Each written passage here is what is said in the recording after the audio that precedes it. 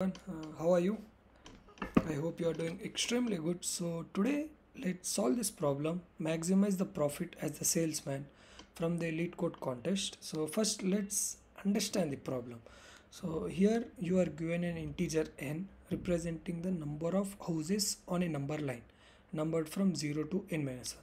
Here they will give an integer n and from 0 to n minus 1 at 0, 1, 2, 3, so on till n minus 1 we have different houses. And additionally you are given a 2D integer array offers where offer of I is start, end and gold. So here the currency is gold, so he is not considering money. So he will for every 2D integer he will give start point, end and how many gold coins he will receive, indicating that ith buyer wants to buy all the houses from the start to end. Suppose if it is 1, 3, then he will buy first one house, second house and the third house. So in this way buyer will buy all the houses from the start to end. We are a salesman, so our goal is to maximize your earnings by strategically selecting and selling the house to buyers. I am a salesman, I want the maximum profit, so how I can achieve that, and we need to return the maximum amount of gold we can earn. And this is most important thing, note that different buyers can't buy the same house and same house may remain unsold. And suppose you are given 0 to 5 one index, 0 to 5 I am purchasing, and suppose other index is 3 to 6, 0 to 5 4 3 4 5 is already purchased, right? 3 to 6, 3, 4, 5, 6. 3 to 5 is already purchased. So you can include either 0 to 5 or 3 to 6, not both. The same house can't be purchased by the different buyers. Suppose the house is 1, that means we have one to many property is not validated. So we need to maximize our profit. So let's understand. So if you see this, first thing will come to mind is overlapping subproblems.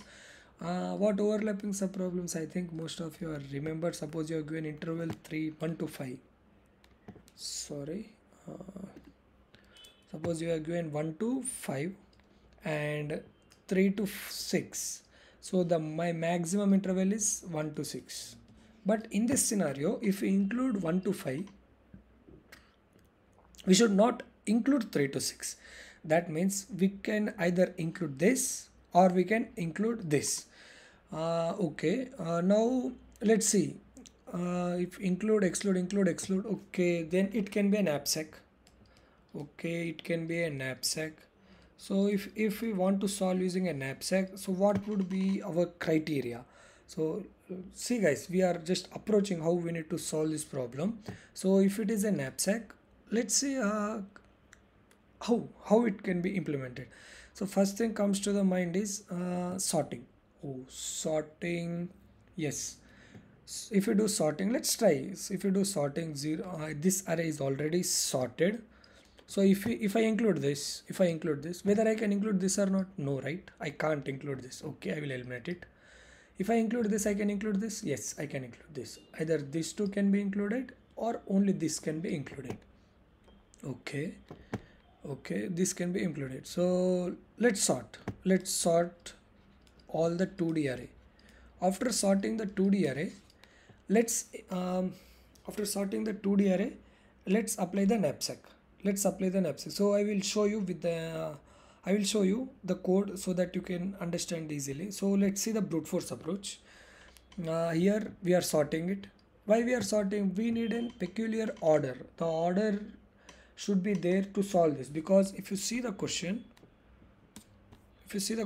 n is 10 power 5. So in to solve the problem, mostly in either order of n or order of n into log n, not more than that. If you solve in order of n square, we will get an time complexity error.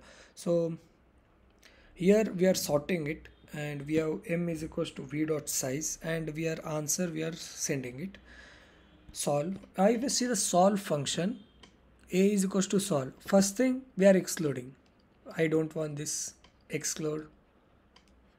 So next thing, if I want to include it, if I suppose 0 0, I am including it. This is my one index, this is index, this is index, this is the index, and this. So to include the next index, the start of this should be greater than end of this, right? Start of next element should be less than the previous element. So we will check, we will iterate from j is equals to I plus 1, j equals to I plus, this is less, no, this is not greater, so I will not include this one, yeah, this start is less than the this, and so I can include that. K is equals to j I am keeping, and I am breaking it out. And if this is also 0, think that if this is also 0, so what will be my k? My k would be -1, and I don't have any elements next to this element, so directly I will return it. So if k is not equals to -1, then I am taking k, and incrementing that value. I mean incrementing the value, because we are including this element, we are including that element, and we want this all subarrays from this side. So that's why I am calling solve function with the index k, and in dpfi we are returning the maximum of a comma. If you see this problem, how much the time complexity would be? I is changing, and we are storing in a dp, so only one variable is changing, so it will be an order of n. For every order of n we are performing the search operations, it will be order of n into n, so we will definitely get an TLE. So if you see this, okay, we told, right, this all should be sorted. If it is sorted, why can't we apply a binary search? We can directly find the index where it is in order of log n times. Okay, let's think about a binary search. So if you see the optimized code, only the search function will get changed.